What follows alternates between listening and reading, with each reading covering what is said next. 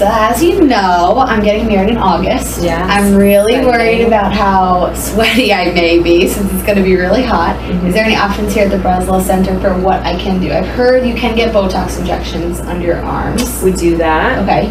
But now we have Miradry. It's an amazing treatment. I just had it done about a month ago.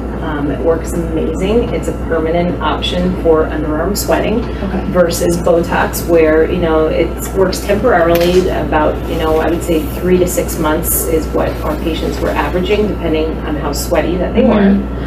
But the Miradry is great. It works immediately. There is a little bit of swelling associated with the treatment.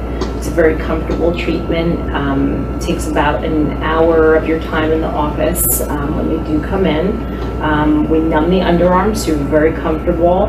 And it works by heating up the sweat glands through microwave technology. And it destroys the sweat and odor glands. So, your body only has 2% of your sweat glands in the underarm. So your body finds its way to cool down, and it doesn't really compensate by sweating anyplace else, so it works really well. And if I were going to get this done, how far in advance would I need it? You said there's swelling. Is it usually a couple months, or? I would say the swelling is the immediate swelling is about 24, 48 hours after the treatment, where the underarms look very puffy. Okay. I would say the puffiness is pretty much gone for the most part by the 2-week mark, but it could still look kind of lumpy. Just the skin quality looks a little bit lumpy. I would say maybe for a few additional weeks after that. But I would say, if you're preparing for an event, I would try to do it about 2 months in advance, just to make sure all of your swelling, any discomfort's completely gone as a guarantee at that point. And anything I need to do as a patient to help the process along? Do I massage or have to? You can massage after the treatment just to help with any of the lumpiness, just to help flatten it. Before you have the treatment, it's really important that you do shave the underarms about 5 days beforehand.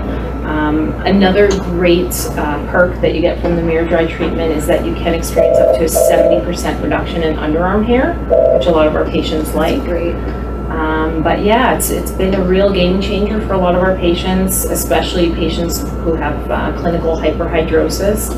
I have patients who've come in that sweat through winter coats, patients who have to wear padding underneath their arms to get through social events.